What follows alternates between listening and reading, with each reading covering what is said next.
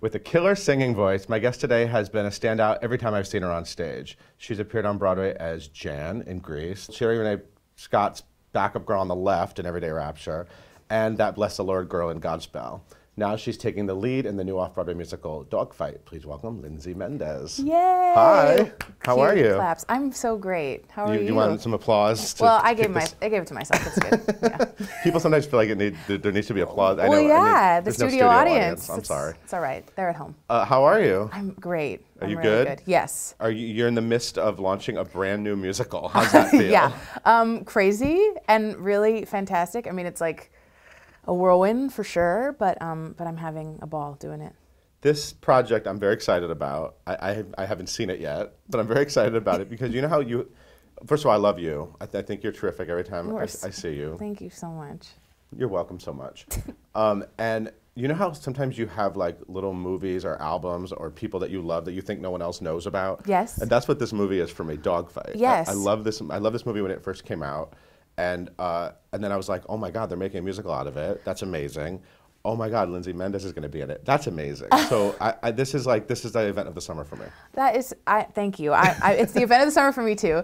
I had never seen the film, but I know that it has like a strong like cult following. Yeah. I think it was kind of a small film. Well, I actually read it only played like 2 theaters. Yeah, it was released, just at a couple places, right. but it has kind of this really strange, like awesome following. Yeah. And so, I feel like people who don't know it will come and see the musical and just right. love it for being the musical. Right. You know what I'm saying? Right. Yeah. Oh, I'm the one like freaky fan of the movie. So. Are you going to be like saying the words with me? Because some of it depends. They've definitely expanded it, but right. you'll know some of the lines. Well, I'll see you. So this is a movie with Lily Taylor right. and River Phoenix. Right. And I think they're both amazing in the movie. They're incredible. What did you think when you sat down and watched it? Was it after you got involved in the musical? No. I had the audition, and so I went on iTunes and rented it. Yep. And I just thought it was so special, and it's such a quirky, like awkward movie about like these two people that don't understand each other and are kind of like trying to figure out how to like relate. And I mean, Lily Taylor is so unbelievable, and I just watched it and I was like, God, this character is so fantastic, and to like musicalize her and to like flesh her out even more in a musical, it was just a dream. I mean, I watched it and I got so like pumped up about it, and I was like, I have to do that. Like, I have to do this. So her name is Rose. Rose. You are now playing Rose. Fenny. She's a beautiful character. She is sort of this. It's early in 1960s in San Francisco, right? Yes. And she's sort of this awkward girl. Yeah, she's just an awkward. She is a little bit shy, and she just doesn't really know to do any better than how she does with how she looks. I think right. She does her best, but there's always a misstep, and right. But we love her for that, and she's just she's an incredible character. So we're not going to give away everything about this show, but we will explain the title. So there's this guy named Eddie Birdlace, right, played by Derek Klena, right, and he's a Marine? He's a Marine. Right, and he's getting ready to get shipped off to Vietnam. Yes. So it's his last night. Right. And all the mean Marine guys, they have a contest who can find the ugliest girl. Right, and they bring her... Which is the dogfight. Yes, they bring her to a party. And poor sweet Rose gets roped into this. She does. It's so sad. It's so sad. It's heartbreaking. So sad. It really is. And the girls don't know. They're not told that this is happening. Right. They just think that these cute Marines are asking them on a date. Right. And Rose is actually a beautiful character, but she sort of rats her hair and right. Yeah, I mean, she doesn't know how to. She's never been to a party before in her whole life, and a boy has never given her attention or asked her out. She just works. She's a waitress and lives her small life with her mother. And so this boy comes in and tries and is all over her and giving her attention and talking to her, and she's just overwhelmed. And then she's like, a party, great, and she gets all dolled up and like really tries her best and goes out with him and is just so happy and so excited. Right. And So do you have a good wig with the ratted up hair and the? I do. Yes, I do. I have a great wig. The whole getup is so sweet and so sad, which is so perfect. It's awesome. You're sort of an up and coming girl with a big voice, and I know you get asked. You do a lot of benefits. Yes. And you meet a lot of like up and coming songwriters. Yes. And you know, there are a lot of people out there whose names I hear thrown around, like Pasek and Paul, right? Mm-hmm. Benj Pasek and Justin Paul, yeah, who wrote Dogfight. Mm-hmm.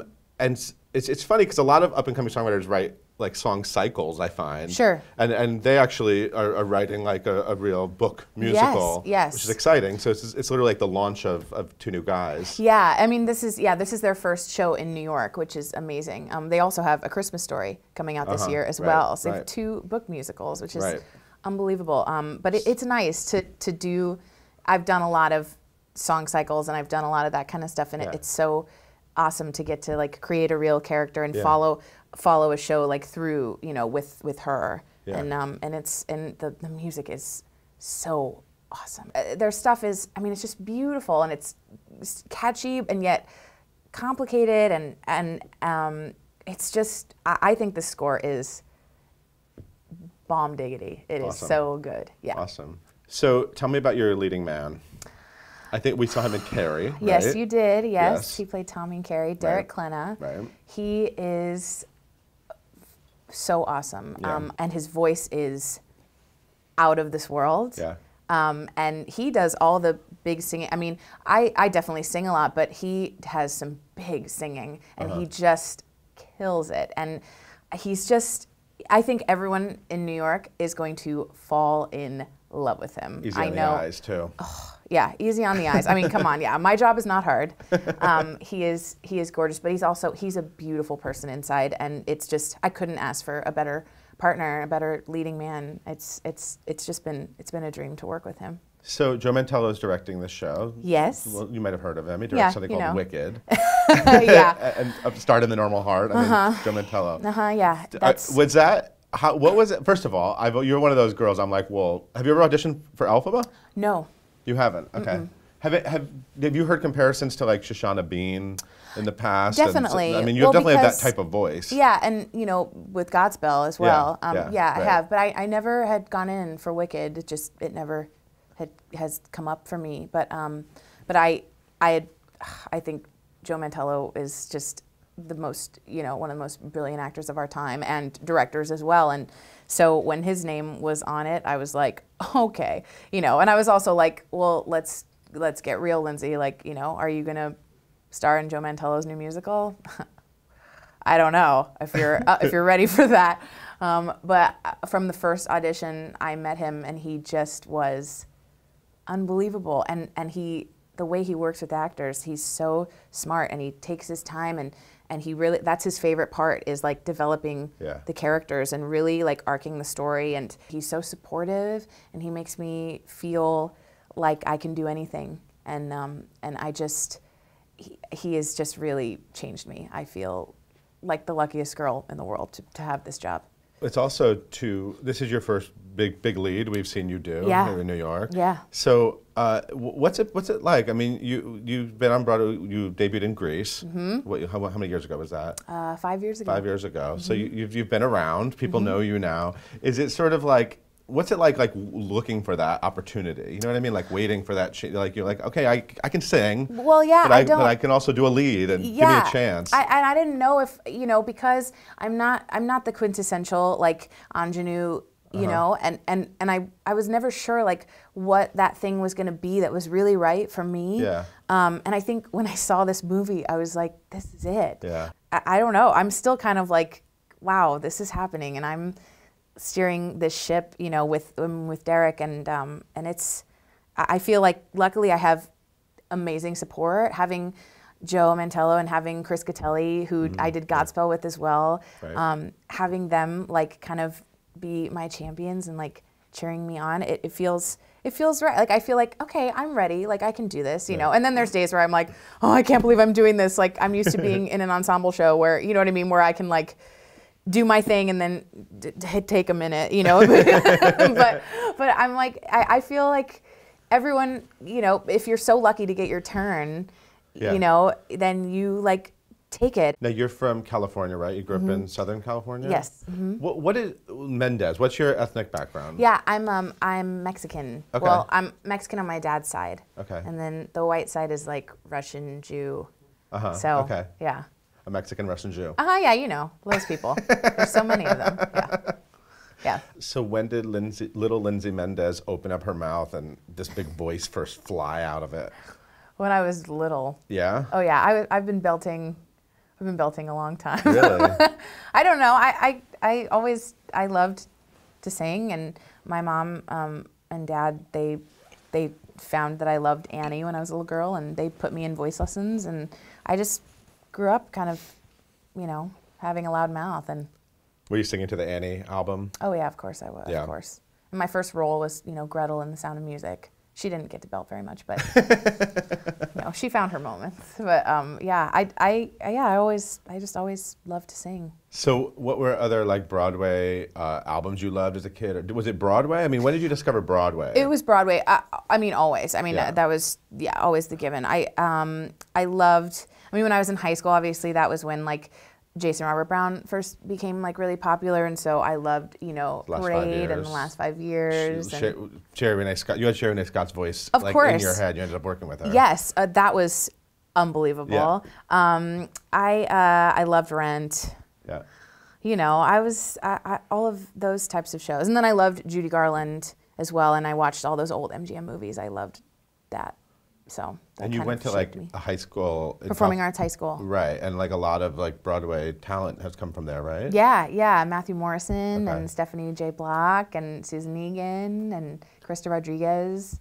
Quite Wow. a few people that are all my friends. And So what's kind in the of have this water little- there? I mean, I don't know. something's working over there. It was good. Yeah, they put out quite a few people that are out here, and it's great to have that community out here. So did you always have it in your head like, I'm going to move to New York after this, and I'm going to do this? Yeah, I think there was no other option for Yeah. me. I just knew. Yeah, There's I no knew I backup wanted. career, or I mean, stupidly, no, there wasn't. I was like, no, this is the only thing I'm good at. really? Yeah, I feel like this is all I have. Oh God.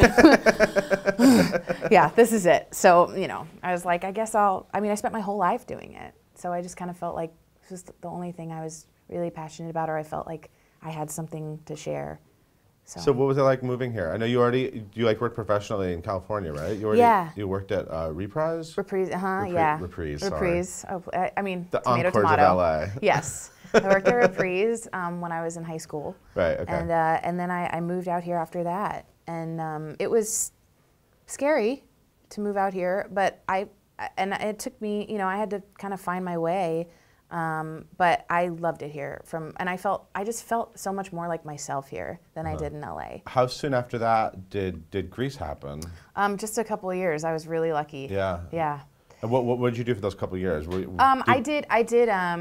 I did a show called Princesses. Oh, David I saw you in Princesses. Princesses. You did? Actually, I remember. Where? At Goodspeed or in Seattle? I saw it at Goodspeed. Yeah, and with Sierra Boggess. I remember Sierra Boggess, yes. Star to be, Mary Sierra Faber. Boggess. Yeah.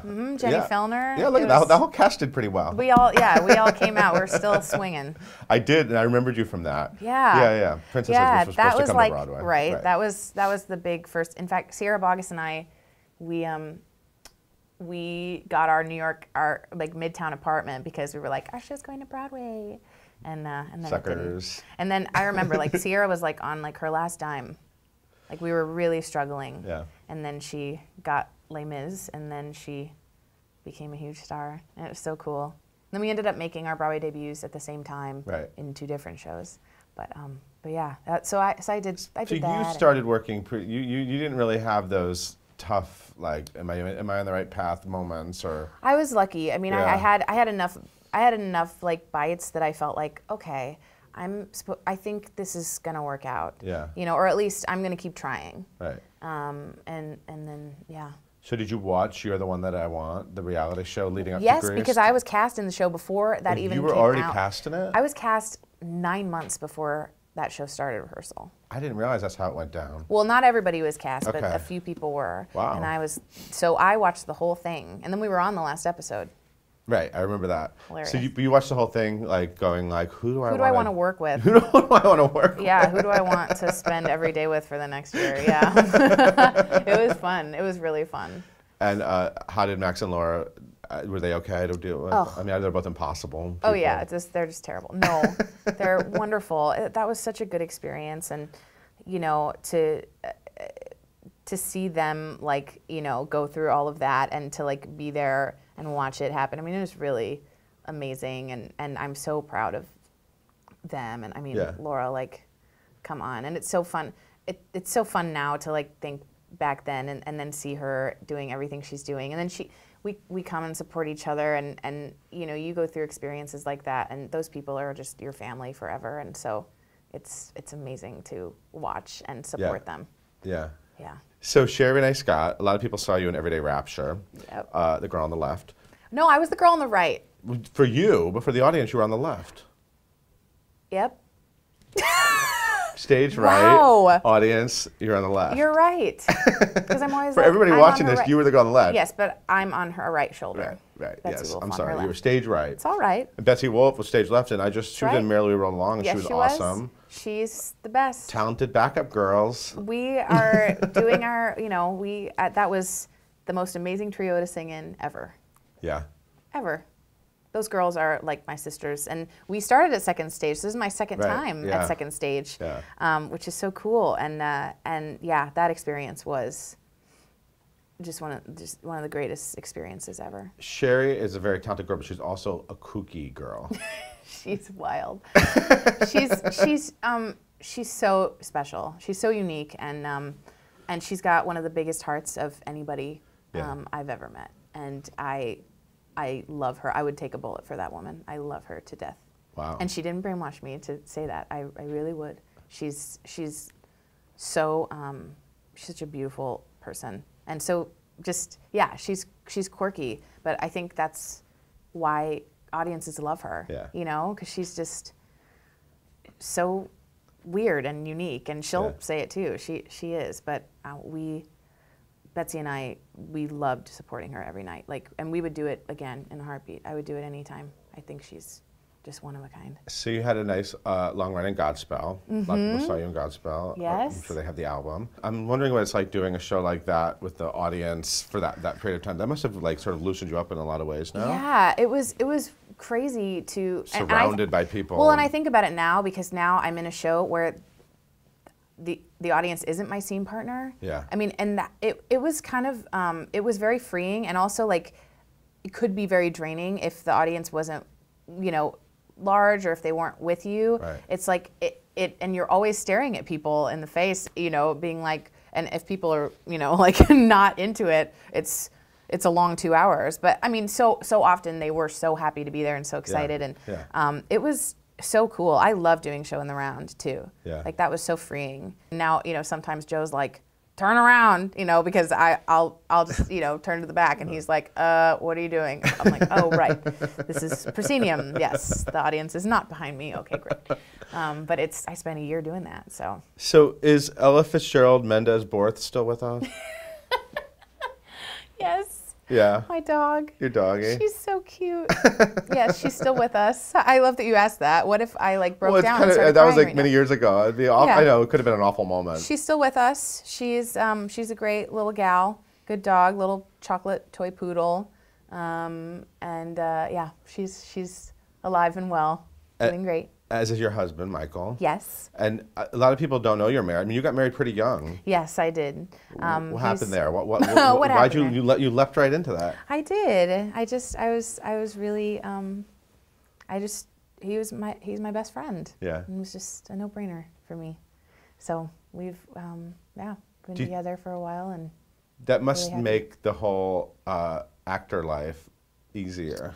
Yeah, I feel very grounded at home. You know, I have a great person to go home to every night, and family. You know, my little family, and it's really nice. It's like that thing that you don't have to worry about. You know, if you're, it's one area of my life that I feel is like, you know, with this business, you're so all over the place all the time, and this is like, right. It's so great. You know, a lot of kids out there probably know you from like some of these really big shows you've done. Why should they come and check out Dogfight? What do you think people are gonna? Well, I think people are going to really fall in love with these characters because you kind of watch them. It's their first time, and like losing their innocence, and but it's also like America losing its innocence because it takes place the night before President Kennedy was assassinated, and it's such a golden time. Like I love that time period, the early '60s, and I think the story is so beautiful and so sad, and yet also it has a lot of humor in it. Watching these two characters interact, and the boys in it are a riot. I mean, any girl will come and love watching these boys for 2 hours. Did they all get their buzz cuts? They all got their Marine cuts. They're so handsome. We have such a handsome group of gentlemen, I must say. And it's such an awesome story. Do you have any, I know people probably ask this all the time, but do you have any sort of classic musical dream roles or any of the biggies that you want to wrap that voice around? I don't know. At some point, like, I would love to play, like, the witch in Into the Woods. You know? Yeah. Some day far away. Yeah, I love the show Flora the Red Menace. Look at I would love to do that. Liza Minnelli. Yeah. Cantor Neb, right? Yes. I've been like trying to get someone to do a reading of that. Why don't you talk to Joe Mantello about bringing that back? Okay, I will. I'll talk to him. Just today, just mention it. I'll mention it during our 12-hour tech day today, yeah. I'm sure he'll appreciate it. I think that's a great role. Yeah, I don't know. I'm so interested in doing new things that there's not like, I don't have a huge list because I'm just kind of like, what's next? Right. What are people going to write? And, you know, what can I like get my hands on? So. Well, right now you have your hands on something really good.